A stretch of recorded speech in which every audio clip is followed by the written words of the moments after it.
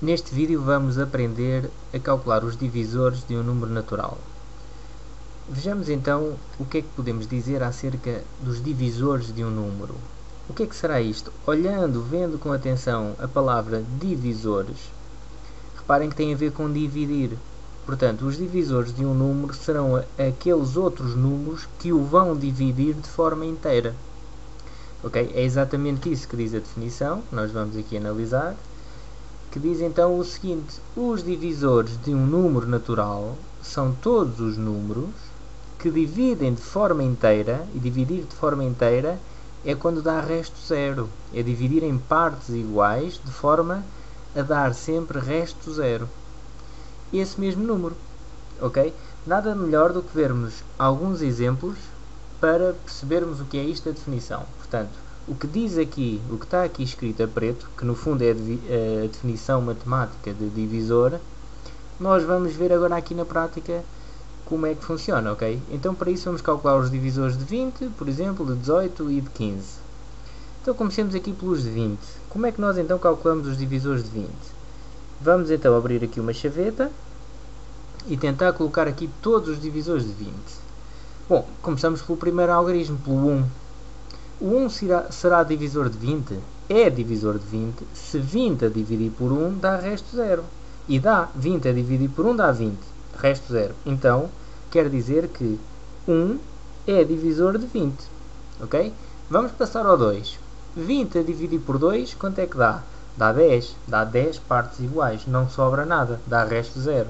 Logo, quer dizer que o 2 também é divisor de 20, porque dividiu o 20 em partes iguais. Passamos ao 3. 20 a dividir por 3. Quanto dá? Nós poderíamos fazer a conta à mão de dividir, mas não será necessário. Vejamos. 20 a dividir por 3. Se pensarmos na tabuada do 3, não está lá o 20, não é? Quer dizer que se fizermos 20 a dividir por 3, não vai dar resto 0. Vai dar um resultado com vírgulas. Quer dizer que o 3 não é divisor de 20, porque não o divide de forma inteira. Ok? Passamos ao 4. 4 é divisor de 20? Vamos ver. 20 a dividir por 4 dá 5.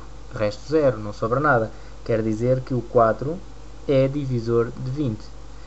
O 5, 20 a dividir por 5 dá 4. Portanto, também dá número inteiro, resto 0. Logo, o 5 também é divisor de 20. O 6, 20 a dividir por 6.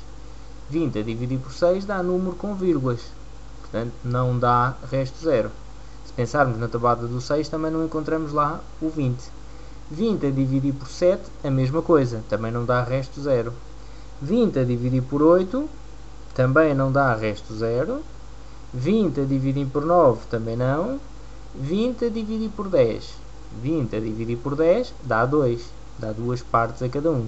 Reparem, 20 a dividir por 10 dá 2. 2 vezes 10 dá 20, certo? Ou seja, o 10 é também divisor de 20. E o próximo divisor de 20 será o próprio 20. Porque reparem, se dividimos o 20 por 11 não dá resto 0, por 12 também não, por 13, por 14, por 15, por 16, 17, 18, 19 também não. Temos o próprio 20, porque 20 a dividir por 20 dá 1 e dá resto 0. Ok? Reparem aqui numa dica, para nós encontrarmos os divisores todos, nós poderemos fazer da seguinte maneira. Quando dividimos, por exemplo, aqui 20 a dividir por 1, dá 20. Como dá 20, quer dizer que o 20 também vai ser divisor de 20, ok? Passamos ao 2. 20 a dividir por 2 deu 10. Portanto, o 2 é divisor, mas como deu 10, quer dizer que o 10 também vai ser divisor, certo? E assim encontramos logo 2 de cada vez. Por exemplo, 20 a dividir por 4, quanto é que deu? Deu 5. Quer dizer que o 4 é divisor porque deu o resto 0, mas o 5 também vai ser, porque depois a fazer 20 a dividir por 5 vai dar o 4. Ok? E assim encontramos os divisores mais rapidamente. Vamos fazer mais um exemplo aqui para o 18. Então como é que eu vou encontrar os divisores de 18? Vou começar pelo 1. 18 a dividir por 1 dá 18. Quer dizer que o 1 é divisor. E agora vou já aplicar a técnica que expliquei em cima. Ou seja, vou já colocar aqui do fim o 18, porque eu sei que o 18 também dá múltiplo. Porque 18 a dividir por 1 deu 18. Isso quer dizer que 18 a dividir por 18 dá 1. Ok? Vamos experimentar o 2.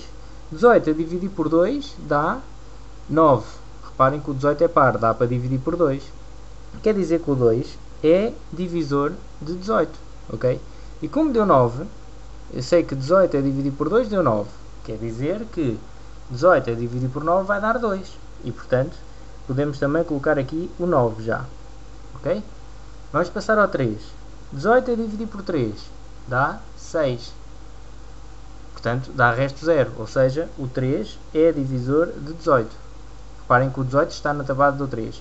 E deu 6, não é? Como deu 6, o 6 também será divisor, porque o 18 também está na tabela do 6. Pronto, o 7 não vai dar, o 8 também não, o 9 dá, como já está aqui visto. E assim encontramos mais rapidamente os divisores todos de 18. Ok? Vamos passar ao 15, porque eu fiz aqui dois números pares, o 20 e o 18. Vamos fazer agora um número ímpar. Só por uma questão de ser diferente. Mas calcula-se exatamente da mesma forma. Então, começamos com o número 1. 15 a dividir por 1 dá 15, resto 0. Logo, o 1 é divisor de 15. E como dá 15, isso quer dizer que o próprio 15 também será divisor de 15. Porque 15 a dividir por 15 vai dar 1. Lá está aqui a analogia. Ok? 15 a dividir por 2. 15 a dividir por 2, reparem, não dá resto 0. Metade de 15 dá 7,5. Portanto, dá com vírgulas. Portanto, o 2 não é divisor. 15 a dividir por 3 dá 5. Portanto, o 3 é divisor, porque deu resto 0, deu número inteiro.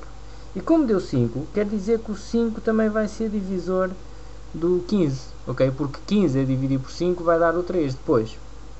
Bom, o 4 não é. 15 a dividir por 4 dá vírgulas. 15 a dividir por 5 é. Já está aqui o 5. E pronto, a partir daí não vale a pena fazer mais nenhum. Ok? Bom, vamos tirar então algumas conclusões. Que conclusões podemos aqui tirar? Vamos escrever aqui uma notinha. Nota. Podemos então concluir o seguinte. Nós calculamos aqui os divisores de 20. E o 20 é divisor dele próprio.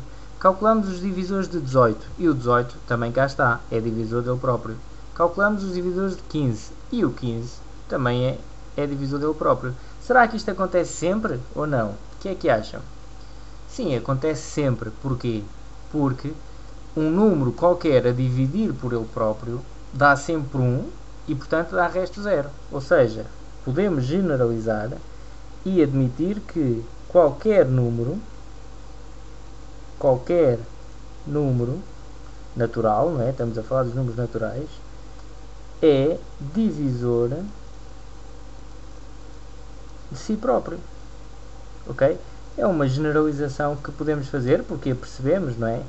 Quando dividimos um número por ele próprio, dá sempre a unidade e, portanto, dá resto 0. Cabe na definição de divisor. Mais uma curiosidade, por exemplo, o 1 está a aparecer aqui nestes três exemplos que nós fizemos. Será que o 1 aparece sempre? Reparem, qualquer número a dividir por 1 dá o próprio número, não é? E dá resto 0. Portanto, o 1 consegue sempre dividir, seja o número que for. É sempre divisor, ok? Podemos também, então, generalizar e dizer que o 1 é divisor de qualquer número, ok? O 1 é divisor de todos. Todos os números dão para dividir por 1.